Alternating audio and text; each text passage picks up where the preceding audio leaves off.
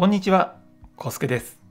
フリードプラスハイブリッドが納車されてからもう10ヶ月が経過しました。走行距離も2万5000キロほど走っていて、北海道の春、夏、秋、そして一番寒いマイナス30度を下回るような冬にも実際に乗ってみて、どのくらいの燃費になるのか記録したものを今日はまとめたいと思います。バッテリーとモーターを使うハイブリッドはこういう冬燃費が悪くなるという話は聞いていましたし、その理由もわかるんですが、実際どのくらい落ちるのかは乗ってみないとわからなかったので、この冬しっかり乗って試してみました。本来なら冬に強いディーゼル SUV の CX8 を乗っていきたくなるような天候の時でも燃費のデータ取りたかったということもあって、このフリードプラスハイブリッドでしばらく移動することにしていました。今回の燃費記録ですが、いくつか前提条件があります。まず一つは基本ロングドライブの燃費ですが、街乗りだけで使った燃費も含んでいます。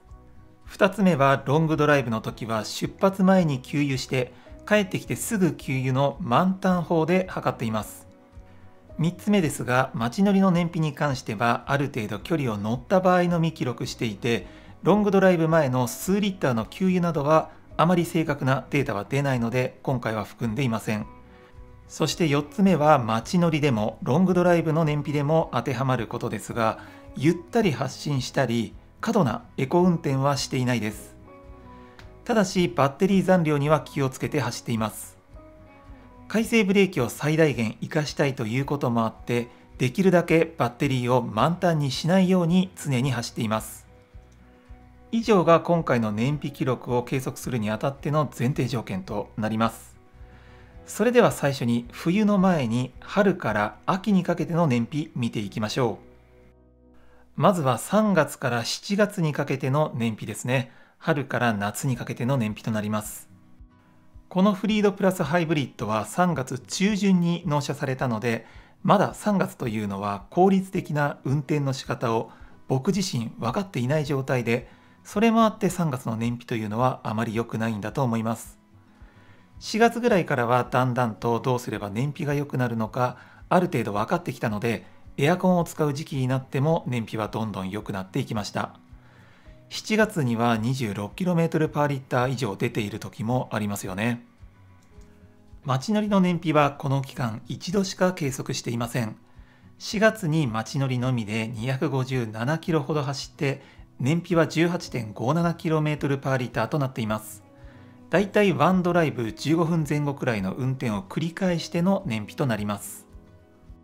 続いて8月から10月までの燃費も見てみましょう。どれもロングドライブでの燃費となりますが、だいたい 23km パーリッターちょっとぐらいでしょうかね。9月に 26km を超えている時もありますし、10月には 20km ぐらいの時もありますが、だいたい平均すると 23km パーリッターぐらいということになるかと思います。この4月から10月までの燃費を平均すると 23.11km パーリッターとなりました。実際は今回のデータに含まれていないちょこちょこ入れているような給油もあるので、本当の障害燃費というのはもうちょっと落ちると思いますが、ロングドライブ主体であればだいたいこのぐらいの燃費になりました。それではいよいよ北海道の冬の燃費見ていきましょう。北海道では雪が降り始める11月、今映像に流れている厚岸の旅の時の燃費が 21.73km パーリッターとなっています。夜は氷点下になりますし、日中は晴れて天気が良くて雪のない日でしたね。そして今シーズン初めての雪道だったのが富良野美瑛に行った青い池のライトアップを見に行った時のドライブですね。今背景に流れている映像がそうですが、この時は417キロ走って 17.76km パーリッターしか出ませんでした。外気温はもちろん氷点下だったんですが、太陽光がほぼゼロで車内を温めるのにほとんどエンジンが止まらなかったというのと、あとは雪に足を取られて少し燃費が悪くなってしまったんじゃないかと思います。次は11月最後の給油、動画自体はまだ作っていませんが、十勝に行った時の燃費です。だいたい702キロ走って 21.41km パーリッターと、気温は関東の真冬くらいだったと思いますが、背景の映像の通り雪もなく晴天で燃費もそんなに悪くなかったんですよね。11月の後半から1月の前半にかけて給油は2回しかしていません。この間は街乗りのみでしか使いませんでした。コロナの影響もあってこの間はロングドライブゼロ、ちょっと遠い仕事に関しては CX8 で行ってワンドライブ15分ぐらいの短距離走行のみを繰り返した燃費を計測しました。距離にして約1000キロ街乗りのみで使った燃費なので信頼性もかなり高いんじゃないかと思います。この時期の北海道の外気温はほぼ氷点下でマイナス10度を下回ることも多く、ほとんどアイドリングストップはしませんでしたね。発進から15分ぐらいはエンジンが温まったらすぐエンジン切っちゃうというような使い方になるので、かなり条件は悪いんですが思った以上に燃費は良かったです。いずれも 15km パーリッターぐらいになっています。ハイブリッドではないただのガソリン車であれば 10km を下回ってしまいそうな使い方ですよね。注目はその後のまさに厳冬期マイナス30度の陸別に行った時の燃費で、この時は 19.11km パーリッターとなっています。日本で一番寒い場所で使った場合でも思ったほど燃費の悪化はなかったんですよね。函館に行った時はマイナス5度ぐらいまでしか下がりませんでしたが、悪天候もあってか 19.63km パーリッター。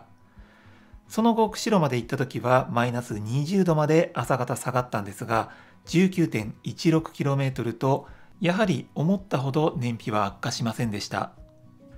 実際に北海道の寒い冬使ってみた印象ですが、バッテリーは気温が下がると能力が低下するというのは当然ではありますが、思ったほど出力も容量も低下した印象はなかったです。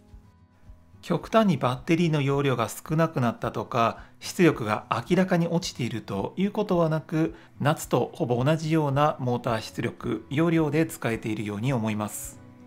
もちろん燃費の悪化はあるので能力低下しているのは間違いないんですが、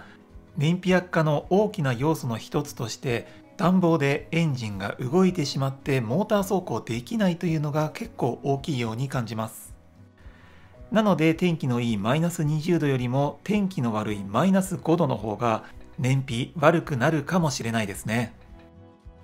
こういう晴れた日だと寒くても太陽光で車内が温まりエンジンが止まりやすくなりますし、こんな天気が悪い日だと車内がぐっと冷えるので外気温そんなに低くなくてもエンジンなかなか止まらなくなるんですよね。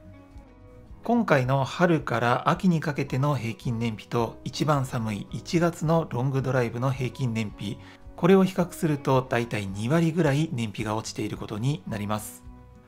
そして春と冬の街乗りでの燃費の比較を見てみると、これもだいたい2割ちょっとぐらいでしょうかね。2割ちょっとぐらい燃費が落ちているという感じになりました。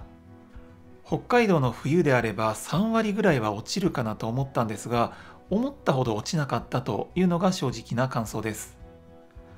ちょっと古いシステムの IDCD でこのくらいの燃費なので、最新の電動化システムであれば暖房をエンジンの排熱頼みではなくヒートポンプなどを利用すれば真冬でも十分ハイブリッドやプラグインハイブリッド北海道で使えそうな気がしました。そんなこともあって次車を買うときはできればプラグインハイブリッド、もう少し車種が増えてからになると思いますが可能であれば買いたいなと思っています。